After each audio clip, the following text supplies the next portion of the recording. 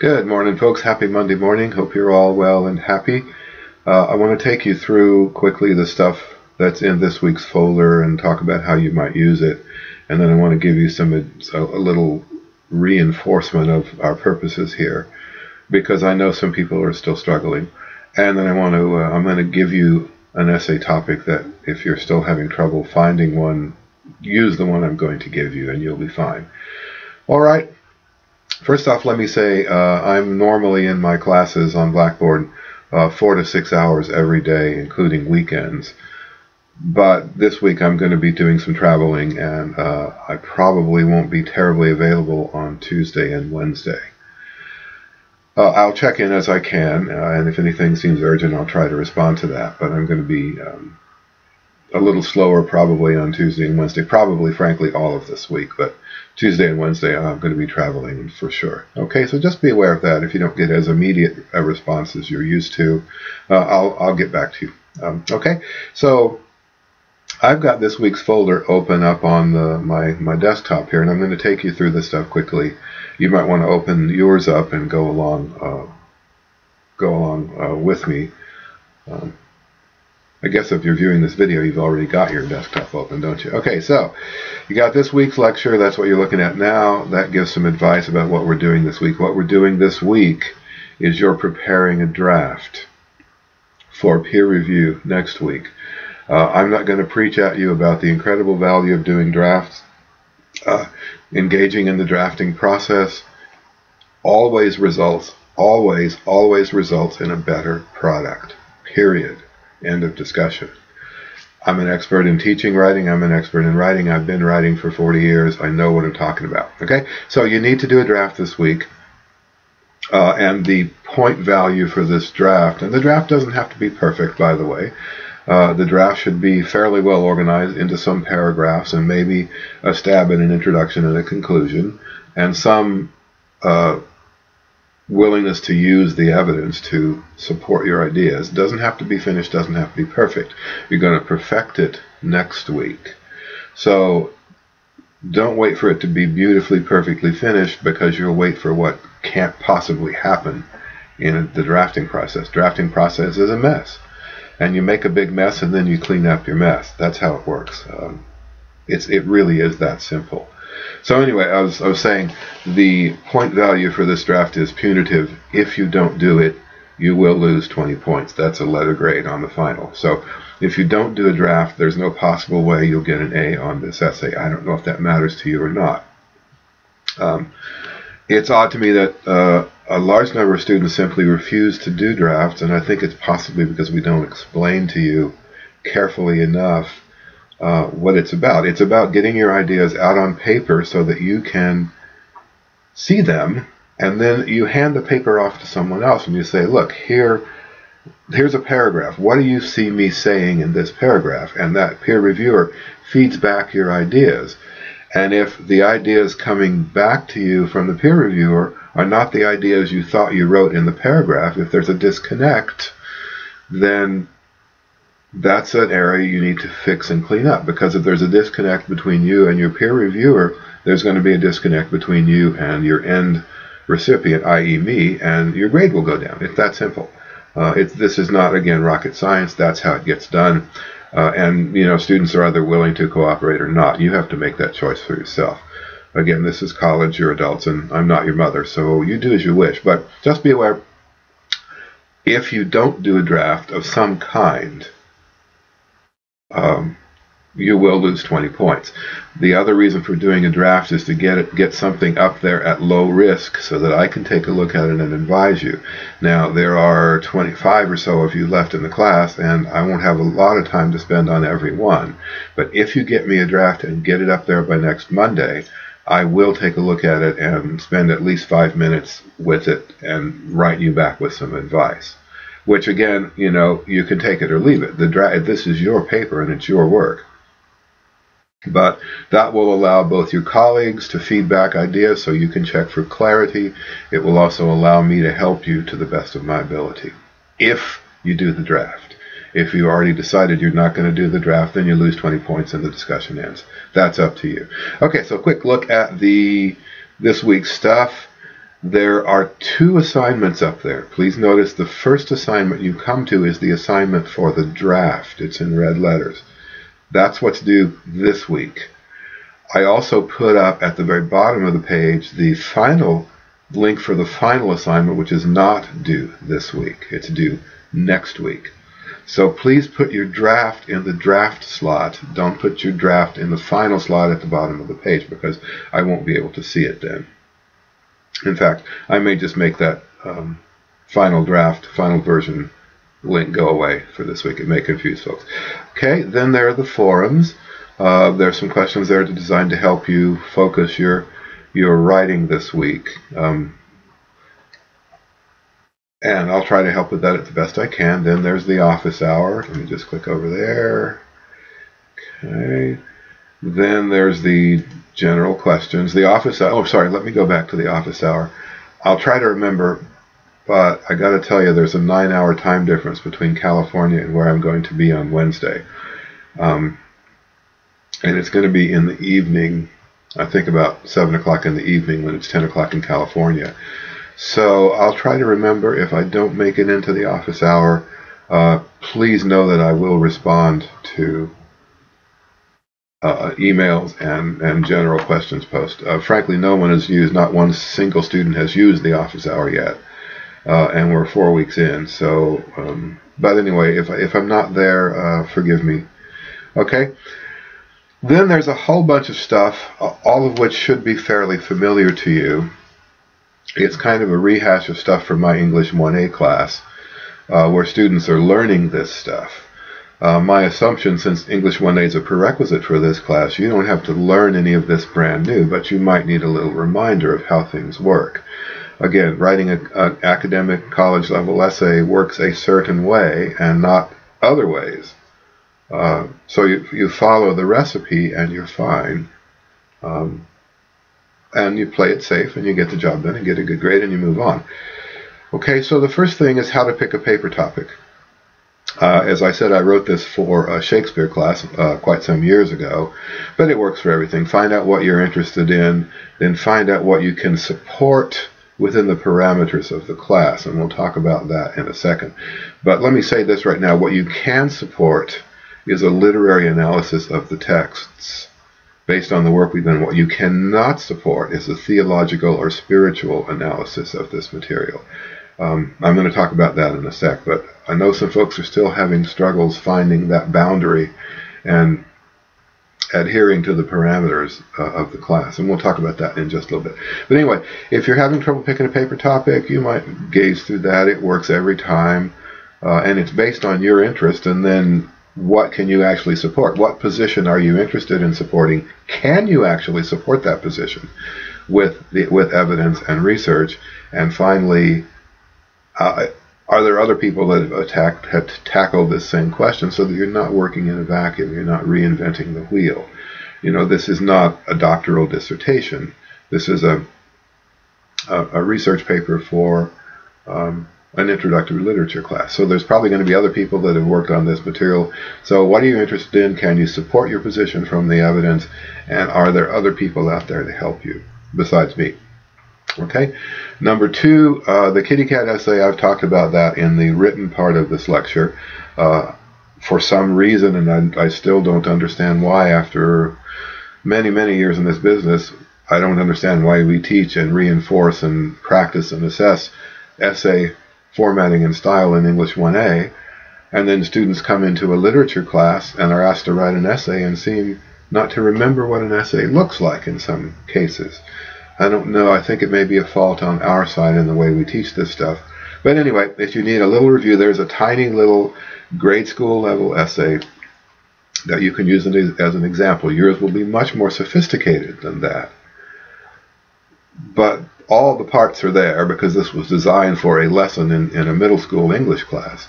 So all the parts are there, and all the parts are present and easily visible. So your parts all need to be present and easily visible, although they will be more sophisticated than that. Okay? Next, I've given you the sample intro I gave you last week to play with. let me back up a second and say, so an essay has to have all the elements that follow. The kitty cat essay, then all the stuff that follows are required elements of a college level essay that you're going to need to produce. Again, I'm assuming this is, that you know this, and that this will be just review for you, that you're not learning this brand new. All right, so the next thing is I give you the introduction I gave you last week to play with. I'm giving you an annotated version now. I've teased out the structure. Most of you nailed it pretty well. Those who participated in that discussion, you nailed the parts pretty well, although you kind of were hit and miss about defining certain things. But I've torn the thing apart. I've inserted comments that show you the structure of the thing and the logic behind it. There is part of a good essay is there's one rational mind reaching out to another rational mind. And rational minds need that structure, so the writer has to provide it.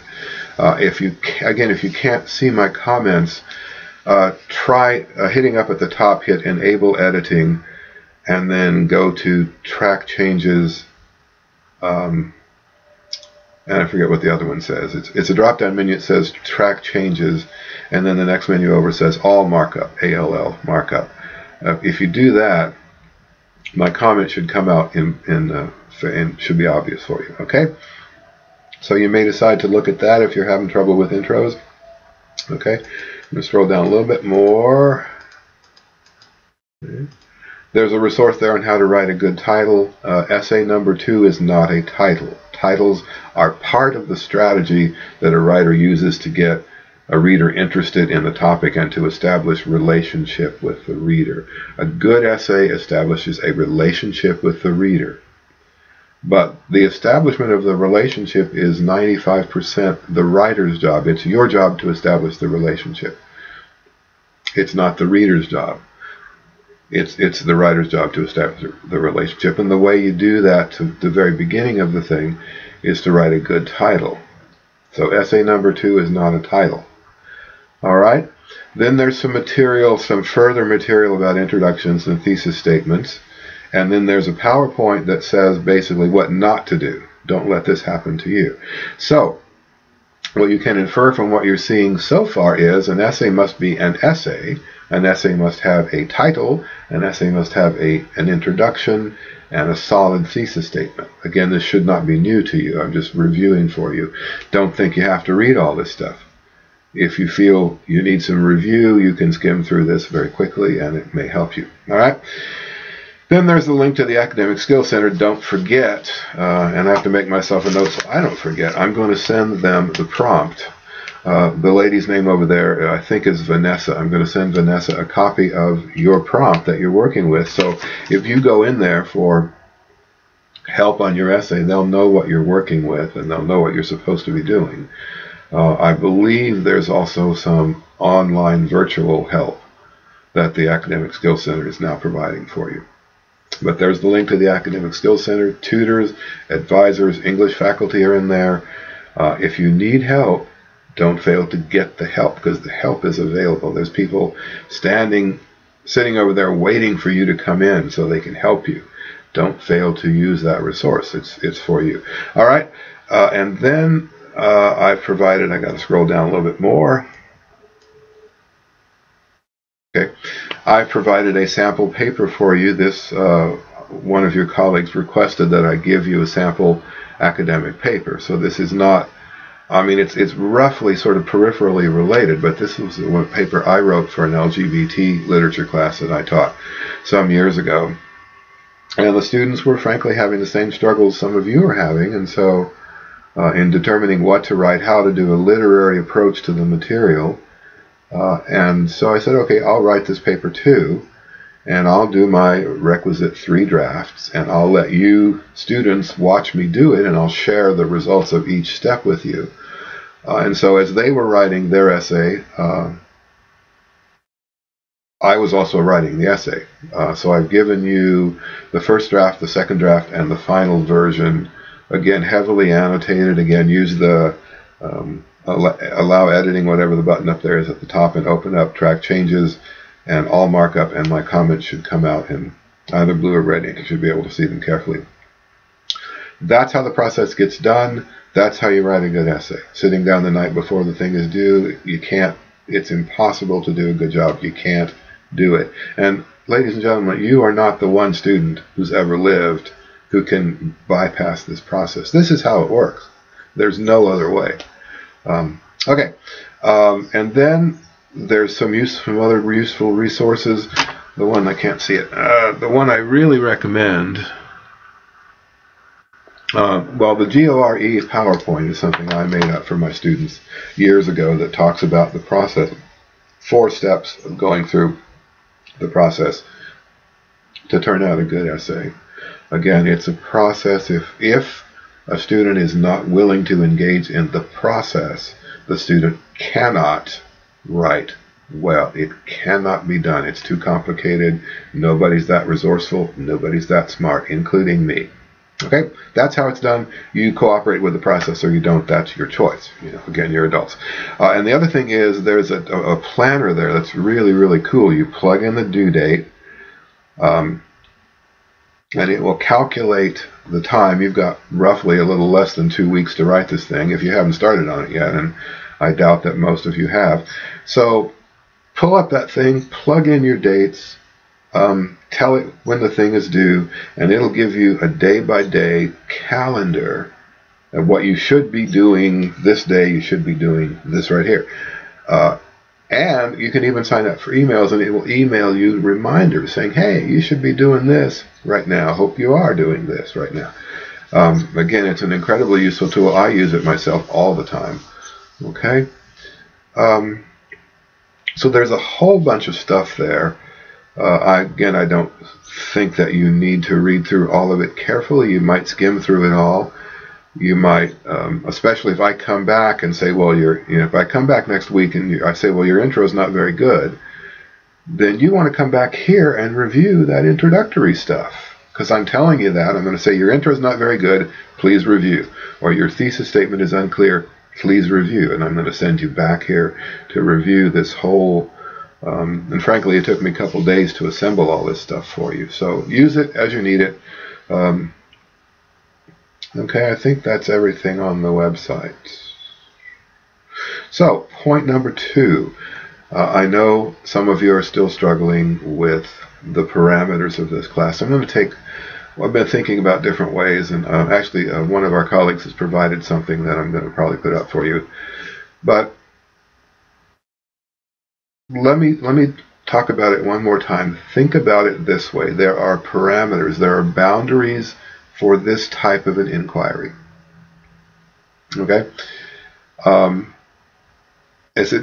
the reason it's called Bible as literature is a literary approach to the material. So as you're writing your papers, you must have the intellectual and academic discipline to limit yourself to the parameters of the class. Some of you are still talking about what God says here, or what God's intending here, or spiritual uses and things like that. Those cross the boundary into areas that this class cannot go into. So the way to think about it is there's a literary approach which we've taught, and that's the boundary within which we need to stay. Now, I understand that your spiritual and religious and theological life may be the most important thing in your life, and I understand that you may prefer to talk about those things. I understand that most of your discussions about this material may have been theological or spiritual, and you may prefer to talk about those things. Ladies and gentlemen, there are days I would prefer to talk about those things, because I use this material and other material in my spiritual practices too, and I would prefer to talk about that some days. But that's not what the class is designed to do.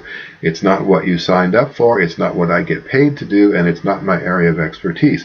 So if you start crossing the line and saying, well, God says this to his people right over here, or this is God working out his plan for his people, you have crossed the boundary into an area that cannot be evaluated in this class. I can't do it. One thing, I'm not qualified. For another thing, it's not what you signed up for. So if you're having trouble, I'm glad to help. But again, think about that boundary. Think about staying within the boundaries of the parameters of what this class is designed to do. It's called Bible as Literature for a reason. And one way to think about it is if this were Shakespeare, as Gable says, we wouldn't be saying Shakespeare as literature. Shakespeare is literature. And you'd expect to study Shakespeare as literature. And if I were teaching Shakespeare and I started getting off talking about my spiritual practices using Shakespeare's sonnets, you would wonder, how come I'd wandered off into extraneous material? So this class works the same way. All right, so be disciplined. You're adults. You can do this. And I guarantee you God will not strike you dead for doing this. I think if God thinks about anything about this approach at all, she probably thinks that she's probably glad that we're respecting the material enough to approach it from an intellectual standpoint, to use the brains that God gave us. So I understand, some of you folks are used to using this material to support your spiritual or religious or theological practices. And you will want to take the material as that it's absolutely an account of events as happened, written down by someone who was there at the time, intended by God to be used for your spiritual growth and your theological growth. That's one position. The other position is sort of the opposite extreme, so to speak. A person who says, oh, this is all completely made up, none of it ever happened, and God doesn't exist. Those are diametrically opposed positions which really participate in the same approach. Neither of those approaches is appropriate for this class. Total believer, total non-believer, your spiritual approach, your spiritual position is not appropriate for that. Is talking about and writing papers supporting your spiritual position, your theological position, not appropriate. So the way to find that out is if you're talking about what God is doing here, or what God says here, or what God's plan is for his people here, you're doing theology. You've crossed the boundary. You need to come back, because continuing down that road will lead you into an area that I simply cannot evaluate for you. Same thing if you approach it from the atheist standpoint, in an attempt to disprove faith. That's theology. Yeah, it's kind of anti-theology, but it's theology. You've crossed the boundary into areas where the class cannot go with you. Okay, so again, watch your language. What you have is, in the evidence, is not what God says, but what someone heard God to say, what someone, human being, believed, and what they wrote down. You have evidence of human activity. You've played the game telephone. You know what that works like, okay? I started out, we go around 25 people, and when it gets to the 25th person, it's nothing like what I said. So for that person number 25 to say, well, Steve said this, that's not true. Person 25 is saying what they heard from somebody else, who heard from somebody else, who heard from somebody else. This is how it works. Okay, and I don't want you to get into trouble, because I don't want the frustration both for you and for me of you giving me a paper that I can't grade because you haven't given me what the class is designed to teach. Again, I'll know more when I read your drafts next week. And if I say you've crossed over into theology, and by the way, if you're an atheist, you can cross over into theology too quite easily. If I say that to you, then you'll need to rethink your position. I'll try to advise you, but again, this requires some intellectual and academic discipline, just like any other literature class does. Believe me, I get the same concerns in any old literature class, because you may read for pleasure, but at college, but just reading for pleasure and sitting around and talking about how lovely it all is, that's what you do at book club on Wednesday night. That's not what a college level literature class is designed to do. Okay, so Last thing about this, our approach is that this, from a literary standpoint, this material shares, it is literary in one way or another because it shares certain characteristics with every other literature like this that's ever been produced by human beings. So I can look at the evidence on the page and I can say, here's what happened, and I can say it with a fair amount of assurance that I know what I'm talking about. Here's what happened. This material began at some point in the very distant future as an oral account. Somebody saw something, or somebody was present at an event, and they started telling other people about it. And the thing became important enough that it became an oral tradition. This is the case in every literature like this in the world ever. This is true. And again, it's based on evidence that we can see. A lot of these later literatures, it's traceable back. We've got the physical evidence. So, and then at some point, somebody says, oh, this is really important to our culture and our understanding of ourselves, and so we better write it down so we can preserve it. So at some point, and it's usually centuries distant often, somebody writes it down, and it becomes part of the ongoing written record of the culture. So it starts out oral, it transfers at some point to being written down so that it becomes part of the written tradition of the culture. The idea is to fix it. All right, and then it goes around for a while. The one story is circulating around in written form, and you realize, of course, writing it down in this time period eliminates a good portion of the population, because a good portion of the population can neither read nor write. So the thing is already beginning to go into the hands of the specialists. So then you've got a bunch of stories that have been produced in exactly the same way in a culture, and those stories are circulating around all loose out there together, and somebody says, well, all of these stories are important to us, let's collect them up. Let's get them all together in one place so that we begin to forge a coherent history. That's step number 3. So oral, written, and then beginning to be collected.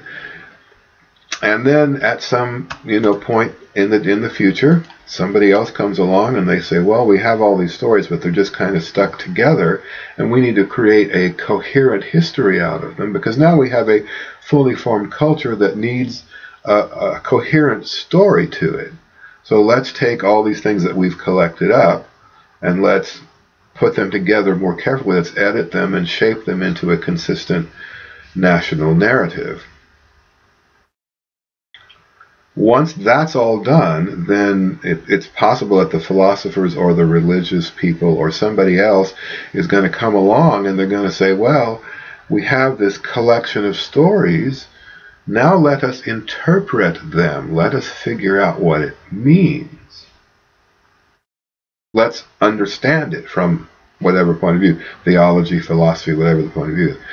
So all of these, ladies and gentlemen, every literature of this type in the world ever written has followed this pattern. Oral stays oral for a long time, then gets written down. Just the individual pieces get written down, then the individual pieces get collected up and just stuck together, and then the individual pieces get edited and shaped into a national history. Okay? That process in most world literatures like this takes hundreds and hundreds and sometimes thousands of years to take place. Each stage takes centuries. So what you are reading when you read the Bible is that end result. It started out oral, somebody wrote it down, somebody collected up the stories, somebody edited the stories, and somebody came along and interpreted the stories. What you're looking at is the final end result of all of those processes that take 1,000 years, let's just say. But the thing is, for our purposes, each of those stages, except for the oral one, because we have no oral records of this material, each of those stages, the people who worked on it have left tracks that we can find. We can say we've got literature A, B, and C, literature A, B, and C, all produced in the same way. all produced using the same stages, and the people that worked on the thing left a mark at each stage. So the J, E, P, and D stuff, those are people that worked on the text, and they left marks, which readers can see. All right, so all of that is by way of saying this: when you analyze a text, you are analyzing the end result of a process that may have begun 1,000 or 2,000 or 5,000 years ago, and you're looking at the end result. Okay, and that end result was produced by a person or persons. It was produced by a human being, and the human beings were, as they get more sophisticated, they become writers, and they use the techniques that all writers use. So you're reading something, again, and this is based upon the evidence in this text and every other text like it. You're looking at the end result of a very long process of people working on this stuff. You can trace that back. You can stay in the literary mode and trace that back and write a very satisfying paper for this class. But the moment you start saying, well, this is what God is saying here. No, what you're seeing is what somebody thinks God said, or what somebody thought they heard God saying. For our purposes, if you wish to believe that God said this and it happened exactly as written, you are welcome to believe that, but you're crossing the line, the boundary where we cannot go with you. Okay, that's all I know to say. There are things we can do and do well. There are things we're not going to do. And the boundary, I think the boundary is quite clear, and I think you folks are mature enough, you can recognize when you're crossing over the boundary, and when you crossed over the boundary, just stop, don't go any further, because you're wasting your time for this class. You need to come back into the area where we are working and work with us and do a better job over here for this class. All right, so I don't know if that helps. I went through the same struggle myself, and yeah, there's stuff I'd rather talk about, but that's not what we're here to do. You don't get to decide how the class goes. I don't get to decide how the class goes. I get to teach the class, providing I stay within the parameters as defined by the college and the state of California and the academic world. If I came into this class and started talking about my religious philosophies and my spiritual approach to the texts, and I do have spiritual approaches, but if I came in and all my lectures were about the spirituality or the theology of the Bible, you'd say pretty quickly, I'm not delivering what I promised. He's talking about his personal spiritual approaches. We want to learn about literature. So your inclinations, my inclinations, however strong they are, we have to work within the parameters, and the parameters are fairly clearly defined for us. It's a struggle, it's difficult, but with a clarity of vision, it's approachable. I've gone on too long about this, and I'm really not going to revisit this. I'm glad to try to help, but typically we have to sort of help some folks, define our work. Some folks, for whatever reasons, and I don't know what the reasons are, don't want to accept the boundaries as defined, don't like them, don't care for this approach, and just don't want to do this work, want to do some other work.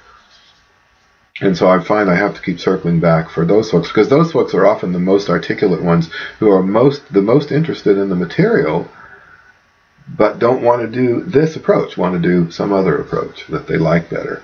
And I have to sort of help those people, define and clarify what they need to do. So the last thing, this little video is going on way too long, is you need to pick a paper topic. You need to get started writing this week. Don't wait any longer. Don't wait for inspiration to strike under the Bodhi tree like the Buddha. It won't. Okay, you need to get on with the job. And whatever excuses, if you haven't started yet, whatever excuses you're giving yourself, get over them, pick a topic, and move on. Get the job done.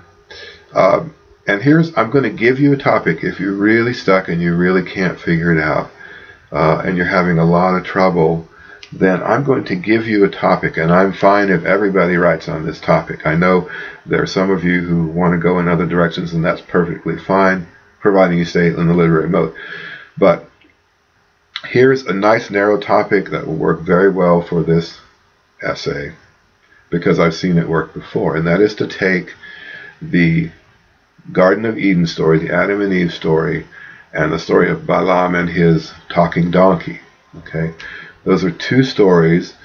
The reason I asked you to talk about form last week is the fact that those stories have a talking animal in them makes them a fable, F-A-B-L-E. A fable is a specific, narrow, literary form. Now, you may wish to believe that the snake actually talked and the donkey actually talked. You may wish to believe that. That's fine. You can believe whatever you want. But what you are looking at is a story that contains the elements of a fable. It is defined from a literary point of view as a fable. So, to say, well, the snake said this, you don't know what the snake said. You weren't there. Neither was the person who wrote the story. So you can't say the snake said this. You can say the writer has the snake say this. The writer puts these words in the snake's mouth. That's a literary approach. All right, so a fable is a very specific kind of story. It has a very specific purpose, and there are bazillions of them out there. So if you don't know what to write about, and if you want to take something easy, look at the Garden of Eden story, particularly the talking snake, and look at the Balaam and his donkey, the talking donkey story. Those are fables. That's what makes them fables. They have the elements of a fable. Like you can look at a poem, you say that's a poem because it looks like a poem and it has the elements of a poem. Yeah, right. These are fables. They have the elements of a fable. They look like a fable. They smell like a fable. They are a fable. So you take the two fables in this account that we've read so far, and you find, then you research the genre of a fable in a broader sense. You talk about the purpose of a fable. Why does a writer write a fable as opposed to some other kind of literature? And then you come back and you compare and contrast. You say these two fables have these other elements with Aesop's fables or some of the Greek stuff. They serve a similar purpose, and the purpose is, and so forth. Okay, so focus on the literary form.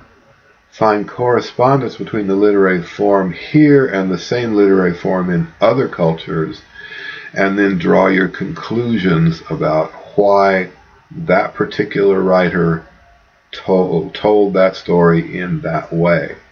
Because that's what writers do. They choose from among the forms available to them, and they say, well, I've got this that I need to say over here. It looks like a fable would be the best way to say that. Or I have something else I want to express. Looks like a poem would be the best way to express that. Or a play, or a novel, or a letter. So, again, however the original material came down, we don't know, but you have, at the end result, a writer took it and shaped it into a fable. And that writer followed the same processes with the same ideas in mind and the same end goals in mind as writers do when they write fables, because that's what writers do. So my suggestion, if you really don't know what to do, take those two stories from this material, find yourself some other fable, one or two other fables in other cultures, draw your parallels, and write your paper. And if you find yourself wishing to assert that the snake actually talked and said what the snake said, that's theology, that's faith, that's belief. You over the boundary, you need to come back. You need to have the discipline to come back. And again, as I've always said, God gave me a brain and she meant for me to use it. This is an academic discipline that you absolutely can do. And it yields, to my mind, incredible benefits in terms of critical thinking. We're about to enter a stage in which people are going to be pumping all kinds of crap at us. And we need to develop the critical thinking to examine what those people are telling us and find if they're telling us, if there's a grain of truth in what they're telling us, we need to be able to find it.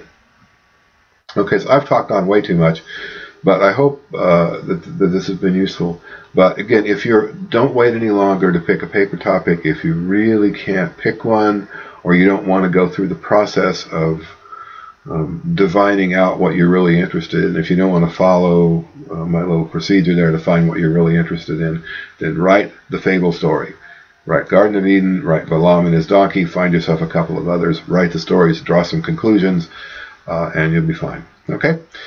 So I hope you're going to have a good week. I'm going to be crazy busy this week, but I will be in touch, and I'll check in as often as I possibly can. Thank you. Bye.